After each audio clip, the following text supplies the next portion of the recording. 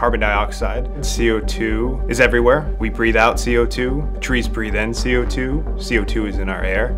We have, really since the Industrial Revolution, been emitting more and more CO2 into our atmosphere as we drive our cars, when we use gasoline, when we use petrol, as we operate our factories, our power plants. CO2 is also released when we make things.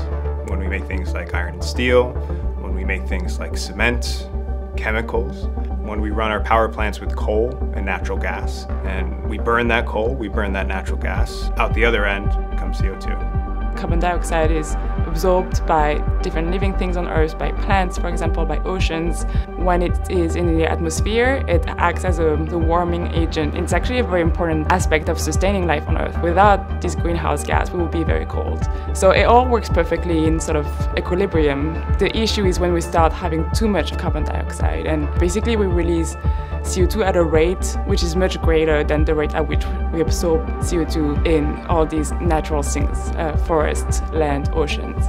And so we're getting to a point where we're warming our atmosphere much faster than we should. And this is putting upward pressure and contributing to global warming, which is causing climate change.